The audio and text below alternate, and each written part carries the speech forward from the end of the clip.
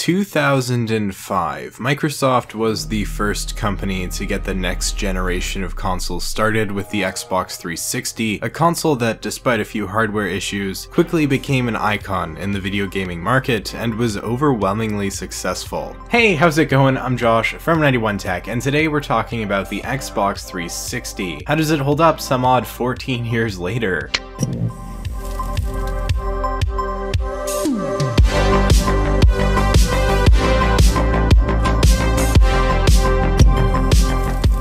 The Xbox 360 was a big step forward for Microsoft after the original Xbox. It improved on everything, and thanks to Sony's shortcomings, it became the most popular console of the generation, or at least it would have if it wasn't for the Wii, which sold like crazy and was in a completely different league. That being said, you get the idea. The 360 did do really well. Not that it was perfect, mind you. It was great, but there were some problems that probably should have been avoided. First and foremost were a couple basic things like no HDMI, no Wi-Fi on the original models. HDMI I think came around 2007 and Wi-Fi came later as well, so that was good, but I really wish they had been on the original console like the PS3 had. Heck, even the Wii had Wi-Fi at launch. But these were minor issues, and you could buy adapters, and of course later versions of the consoles had them, so no biggie. The bigger problem that I want to get out of the way right away is the red ring of death. The original 360's red ring way too often. It was crazy. Red ringing, if you somehow don't know, is essentially when you turn on the 360 it'll light up green. With red ringing it lights up red instead. The typical reason for this was overheating, although there were plenty of other things that could go wrong as well. The original 360 just wasn't designed very well when it came to cooling, and as a result a ton of them failed. Although Microsoft did luckily fix most of these flaws as the years went on. And you know, not a ton of people, but some people did have their 360s last pretty much forever, but really that's more uncommon than not. I have a friend who had 3 Xbox 360s I think before the generation was over because they kept failing. And in case you want to vent some of that frustration with red ringing, here's a 360 getting blown away by a shotgun in beautiful slow motion. Yeah, I did this last year with a couple of friends. It was pretty pointless, but the console had red rings, didn't work, so what else was I gonna do with it? Actually, it wasn't my console, it was my friend's, but irrelevant, let's move on. A big reason consoles red-ringed is because they were overplayed, and that's something that probably won't happen anymore because A, 360s are old, and B, because the Xbox One is backwards compatible. So if you stick with the Xbox and go to the Xbox One, a lot of your 360 games will play on the Xbox One. Basically, you put in your 360 disc and it will download the game for you. It's pretty great. I wish Sony did this with the PS4. It's honestly a great reason to get the Xbox One over the PS4, although I guess the generation is pretty much over now. And if anything, games run better on the Xbox One typically. So if you have an Xbox One, it's kind of pointless to keep your Xbox 360 around. Not that you should necessarily get rid of it, but for me personally, I've found myself just playing on my Xbox One if I want to play a 360 game, because why drag out and set up my 360 all the time? Although keep in mind, not every game is available on Xbox One. Some really popular ones, like the old Forza Motorsports, for example, can't be played on the newer console due to probably licensing issues, and I'm sure there's a few other older titles you could find that are not backwards compatible. One huge benefit of the Xbox 360 is backwards compatibility, and don't get mixed up, it's not what I was talking about before. The 360 is actually backwards compatible with the original Xbox, the Xbox One, but the real Xbox One. Classics like Halo 1 and Halo 2 and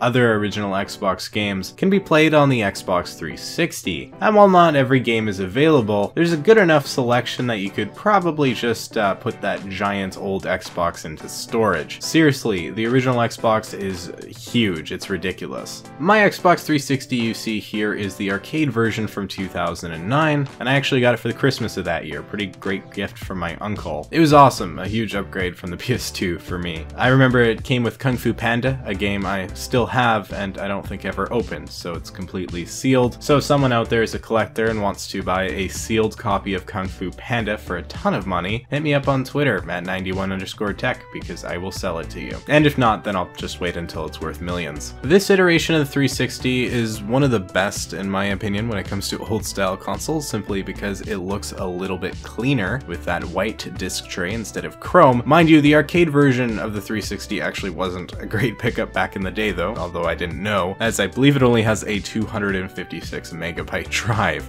Most old 360s have bigger hard drives than that, but they are going to vary. And one really cool thing about the 360 is that you can very easily add an external hard drive, such as this one right here. The best thing about these drives is not only are they super easy to use, but they don't look out of place at all. In fact, they look like they're a part of the console. Note that you can't use these on the newer 360s, these were just for the older ones, but still, I really liked them. I think they were clever design, and so props to Microsoft for that. I suppose we should just quickly cover all the differing models of the 360 because there are quite a few. The original Xbox 360, pretty self-explanatory. From here we got the 360 Elite, which featured a bigger hard drive and matte black finish. We also have the 360 Arcade, which I have. After this, Microsoft changed up the design with the Xbox 360S, also known as the Slim, which is a sleek black version of the console. I always loved the look of this one, but I felt that it kind of lacked the classic feel of some of the older Xboxes. And then came the final iteration, the Xbox 360E. It was essentially the Slim, but in a case that looked really similar to the Xbox One. If you're looking to buy a 360 now and you're wondering which one you should get, it's kind of just up to you and whatever deals you can find. 360s vary wildly in price, but pretty much all of these consoles can be found for like under 50 bucks on eBay.com. If reliability is important to you, I do suggest you get the Xbox 360 Slim. I think it's the sleekest looking personally, and at this point Microsoft had ironed out most of my complaints, such as red ringing, no Wi-Fi, HDMI, that kind of stuff. That was all fixed with the Slim. Just make sure you get the 250 gigabyte version, not the 4 gig version if you plan on downloading games. And one nice thing about buying these older consoles, particularly locally on Craigslist or Facebook Marketplace or whatever, is that you can often find bundles. So people just want to get rid of it all, so they'll sell like, 20 games with their 360 and a couple controllers for $100. If you look around, you might be able to find something like that, and that's definitely the way to go if you can. And actually, that's the benefit of these older consoles in general. Not only are they cheaper to buy initially, but the games are all super cheap too, with almost all of them being under 20 bucks, a lot of them being like 5, 10 bucks type thing. That's a steal for really good games that are just old. And when it comes to games, the 360 has you covered. The console is just filled to the brim with amazingly fun games, both exclusives and otherwise. Just to name a few, every Halo that played on the 360, Fable 2, Forza Horizon, the old Assassin's Creeds, Gears of War 3, Mass Effect 2, the first Red Dead Redemption. I could continue on forever, and undoubtedly I've already angered somebody by either exclusion or inclusion, so let's just move on. There's an almost infinite amount of games you can sink your teeth into here, and if you missed the 360 the first time around and have a ton of time to burn, it's not a bad pickup whatsoever. And honestly, gameplay is usually pretty good in most of these games. Because these 360s are capable of high definition, most games haven't aged horribly, as they're at least playable in 720p. There was a definite shift near the end of the generation as graphics got a whole lot better, but a lot of these games look great and play just as well. For example, Need for Speed Hot Pursuit here definitely doesn't look like a game from 2010. Well, actually, maybe it does. Honestly, I remember it looking a whole lot better. Maybe it's the nostalgia speaking here. And it's worth mentioning that when it comes to games from the older generation, they generally played better on the Xbox 360 than the PS3, often with higher frame rates and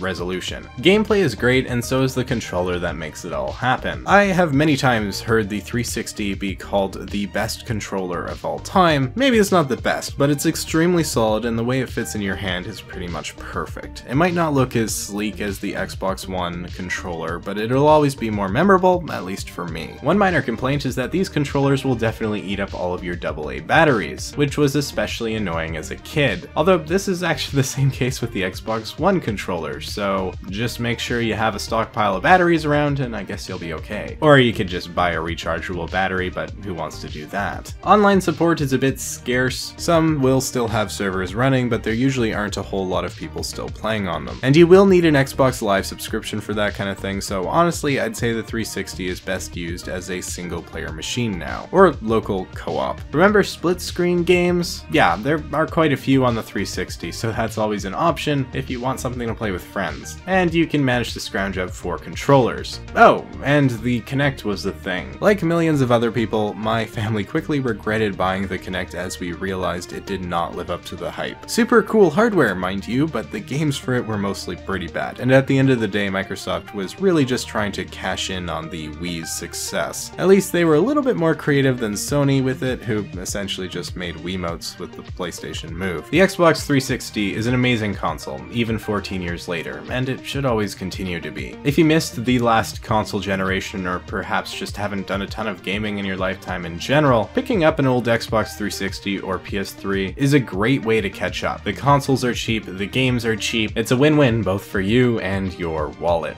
And honestly, there's just a lot to like with the 360, even 14 years later. When I think of my childhood, I think of playing Halo Reach in my parents' basement for hours and hours on end. This console provided me so much entertainment as a kid, and while the 360 definitely feels aged compared to the Xbox One, in my opinion, the magic is still there. And with that, I think I'm pretty much done here. Did you ever have an Xbox 360? What was your favorite game, and why is it Halo Reach? Let me know in the comments down below. Thank you so much for watching. If you found this video enjoyable or interesting, maybe hit that like button and consider subscribing for more content just like this. You can follow me over on Twitter and Instagram at 91_tech if you want to for some reason. And with that all being said, I'm Josh from 91tech, and I will see you all next time.